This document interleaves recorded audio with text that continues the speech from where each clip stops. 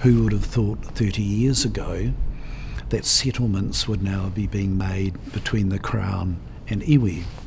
Now those settlements are inadequate, they don't address all that needs to be addressed. But no one would have envisaged they would happen 30 years ago. I think the Waitangi Tribunal, particularly the work it did in the early years when Eddie Dury was chairman of the Waitangi Tribunal, provided a bridge to understanding for New Zealanders about our very rich heritage, our rich legal heritage, and the terrible things that were done. Ko Aotearoa e kimi ana I tētahi whakautu ki ngā tino kino o tā tātou hitori ki konei. Nā reira, he pat on the back tēnā. I do think that it's important for both Māori and the Crown to understand why they're entering into treaty settlements. Kāri rātou e māramana he ahai me rapu tātou I e rā momo whakataunga. It's been so great to be part of the generation that started making the settlements. You know, I'm just...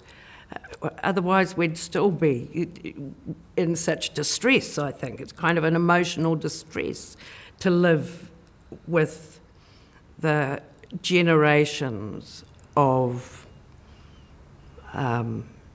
discrimination by those who were in power.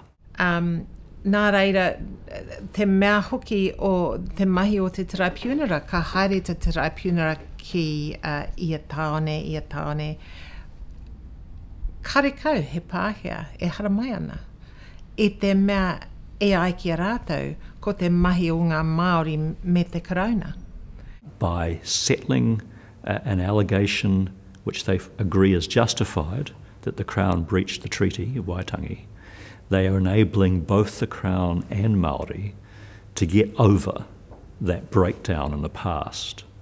The settlement process is nearing completion on the historical claims, but the contemporary claims, which also have come through from time to time and the tribunal has heard, are clearly going to have to continue.